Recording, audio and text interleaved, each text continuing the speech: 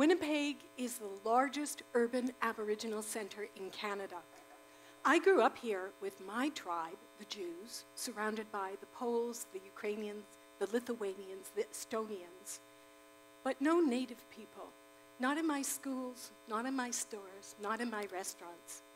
They, I was told, lived on Main Street or on the edge of my city in reserves, or they were historical figures in our textbooks.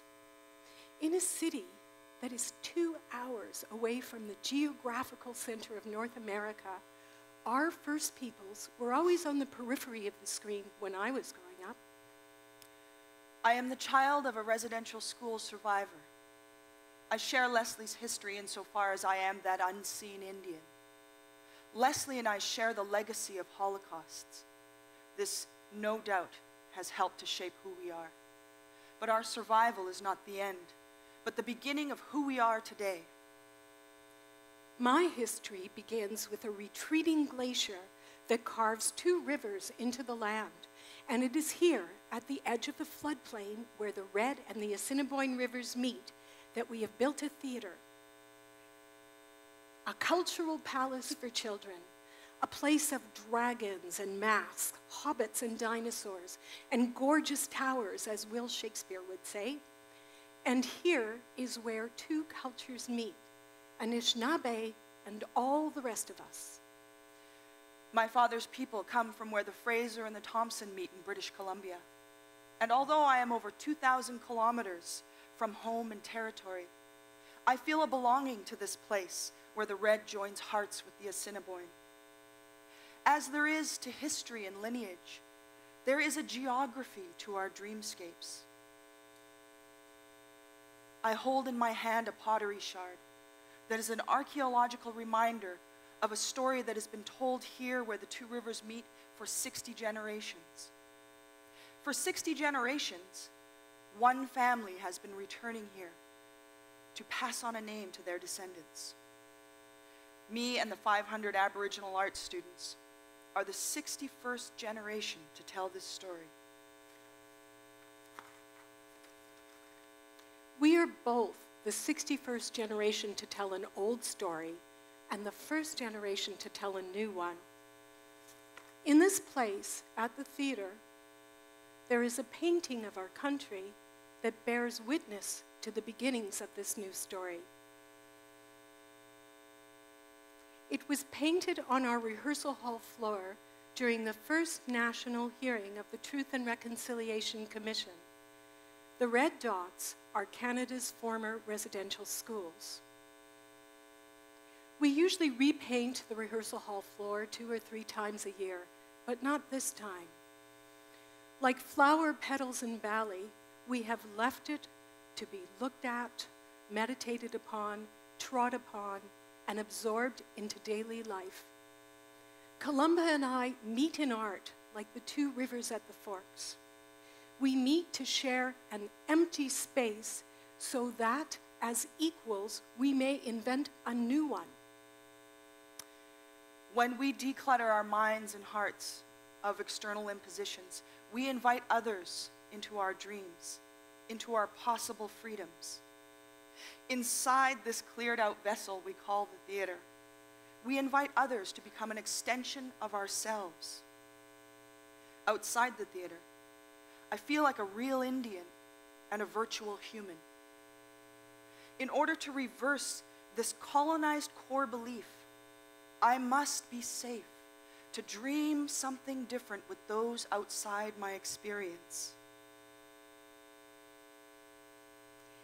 In Columpa's production of the Moving Gallery, we celebrated reconciliation, not between peoples and governments, but between hearts. On stage were 17 people between the ages of 15 and 40. We were of the Tsleil-Waututh, Nuu-Kalmuk, Cree, Irish, Scottish, Métis, Icelandic, Jewish, and German nations respectively. We spoke of our very intimate and universal feelings of displacement. We spoke of our need to be free from the isolation that oppression causes. And on stage through the spoken word and the creation of live art inspired from these words, we all moved from displacement through hope to reconciliation. I want to tell you about a different kind of reconciliation that we struggle with at the theater every day. It is about Jason, not the mythical hero, but a boy who came to our theater last year and during a production began to walk up and down beside the playing space, moving his arm back and forth like this, back and forth. At the end of the show, when we asked him why, he said he was looking for the edge of the screen. He had no concept of live theater. He thought our screen was so high-tech that he couldn't see the edge, so he was feeling for it. I'm not a brain scientist, but I am a keen observer of the young people in our theater laboratory. Jason's explanation is not altogether uncommon. Young people, well, all of us sitting in this room, are now so accustomed to lock our vision straight ahead into a computer or straight down into a PSP or iPhone that we are frequently not able to absorb anything that's actually occurring outside of those borders, that very narrow visual and oral slice directly in front of us.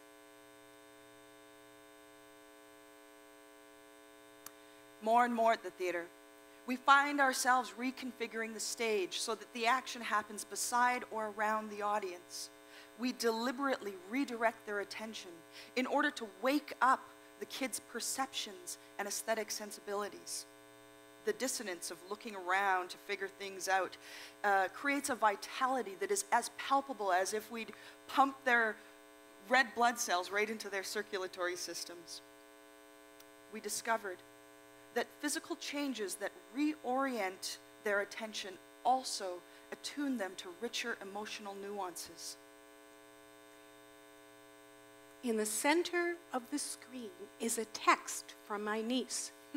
She is 13, and typically she is never parted from her communication devices. She has developed tremendous stealth and skill, so she can stay in touch with her 200 friends on Facebook, whether she is sleeping, eating, or waking. My niece can tell me what someone is watching on television in Italy, or who is ballroom dancing in Buffalo, New York. But will she or can she tell me stories that reflect her actual experience? Will she find her own authentic voice, or will her voice be one that is manufactured by the manufacturers of iPhone? I sometimes feel, as an adult, that I'm standing on the sidelines consigning her to the noise, to what some people are calling the discount culture. Does real, actual participation promote vitality? Do datasphere exchanges require only superficial, instantaneous responses? These are my questions, but this is her life. By the way, that translates as, LOL, if you take me for chicken fingers, I would be really happy. And unlike the immediacy of the virtual tools the net provides to us, or the immediacy of placation that we can summon through television, PSPs, or smartphones, dreaming takes time.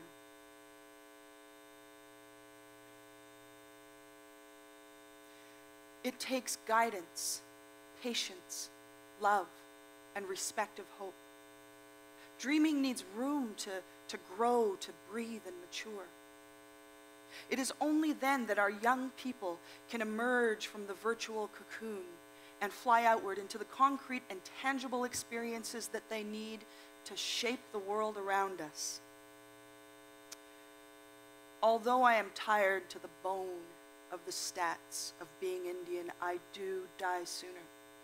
I do commit suicide more often, and I am 1/3 of this country's prison population, etc., etc., etc. This has been the anchor to my own sense of disentitlement. But through the access to expression that art has provided to our young people, they are free to imagine something that I could not.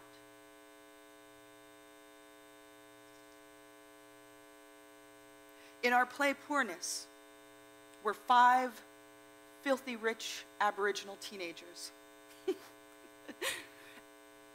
And they were richer than God.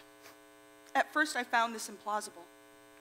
We all found it implausible to imagine 5 rich Aboriginal kids. 5 rich Indians. Imagine that. These kids feel entitled to be free in their creativity where I could not.